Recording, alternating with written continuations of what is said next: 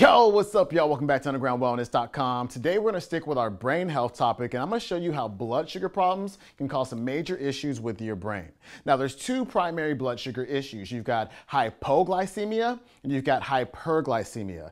Hypoglycemia means that your blood sugar is too low. Hyperglycemia means that your blood sugar is too high. And when you've got too high blood sugar, that can lead to prediabetes and eventually to full-blown diabetes. And of course, nobody wants that. Now, you can have both. You can have hypoglycemia and hyperglycemia going on at the same time. But today, for the sake of brevity, because I know when my videos get too long, you guys don't want to watch them, I'm just going to focus on hyperglycemia when blood sugar is too high.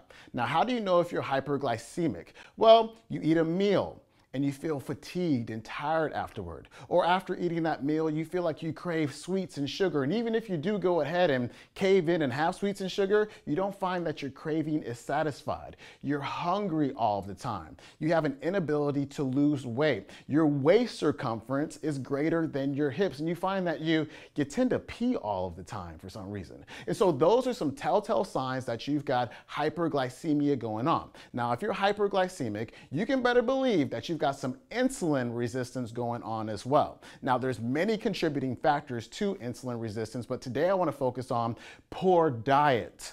Too much sugar, too much starch, too much carbohydrate or bad carbohydrate in the diet. You see, your body only wants your blood sugar to be in a particular range. It doesn't want it to be too high, of course, and it doesn't want it to be too low, and you already know that. And so what it does is when you consume a carbohydrate, let's say you had cereal for breakfast or a bagel, or you had like a sandwich with a lot of bread for lunch, what your body does is it breaks down that carbohydrate and turns it into glucose or blood sugar. So your blood sugar level is going to go up and takes it out of that good, healthy range. And so what your pancreas does is it's going to shoot out something called insulin. Now, you've got cells, right? And your cells want that glucose. It wants that blood sugar. It wants to use that for energy, but it has to get inside. Now, on those cells is something called a receptor. All right, so the cap to my pen we'll call the insulin receptor. And the pancreas shoots out this insulin, and the insulin comes out, binds onto the receptor, and we'll say that this cell opens up and it starts to suck the sugar in. So it takes the sugar out of the bloodstream and puts it into the cell so it can use it for energy. That's the way that it's supposed to work. That's how we normalize blood sugar when we eat healthy carbohydrates and we don't eat the bad stuff too often. But what if we're eating these bad carbohydrates all of the time? What happens is we're constantly inundating that receptor with insulin all the time, every day. And over time, that insulin receptor, it becomes resistant to the effect of insulin. So for example, insulin comes and knocks on the door, but the cell says, hey, I am not opening. I want nothing to do with you. So your body says, hey, high blood sugar levels. This isn't a really good thing. We have to bring these blood sugar levels down. So what it creates is an insulin surge. And so now you've got all of this insulin trying to do the same job that just a little bit of insulin would have done before. That's insulin resistance. Let's take it to the board. Now what happens here?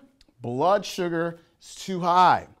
Insulin surges are being produced throughout the day. Now these two things can cause inflammation to the brain as well as the body. Remember, when you've got inflammation going on in the brain, you've got degeneration of the brain. Those brain cells are starting to die, and now you've got symptoms and stuff going on that we talked about in the last video. And also on top of that, let's consider body fat. If you're eating a processed, refined diet with too many carbs and your insulin levels are up all the time, remember, insulin is your primary fat storing hormone, we'll call it. Your body fat isn't just inert, it produces stuff. And one of the things that it produces is inflammatory cytokines. Inflammatory, meaning that they cause inflammation. So that's going to create even more inflammation to the brain and to the body, more degeneration to the brain and to the brain cells. On top of that, blood sugar and insulin, when they are out of whack, can create dysfunction in the systems that are supposed to keep the brain and the body cool. The hormonal system, the gut, the digestive system, the thyroid, the adrenals. When these are dysfunctioning, you're going to get more inflammation in the brain and in the body. And last but not least, When you're producing insulin surges, what happens is it reduces the brain's ability to clear out amyloid plaque. Amyloid plaque in the brain has been associated with Alzheimer's. So when you can't clear it out, you increase your chances for Alzheimer's. So these are the reasons why we need to eat real food, JERF as we call it, just eat real food, follow a paleo real food diet to keep our blood sugar in check, to save our bodies and to save our brains. If you want more information about that, of course, as I said yesterday, you can check out the book, Why Isn't My Brain Working by Dr. Datis Kharrazian. Really good book. You guys will find good dietary tips, as well as, it's probably gonna take a really long video for me to cover these, so I encourage you to read the book, as well as nutritional compounds like chromium, alpha lipoic acid, which will help you to control your blood sugar as well as your insulin. I'm out of here. I will see you tomorrow with more information about your brain. Peace.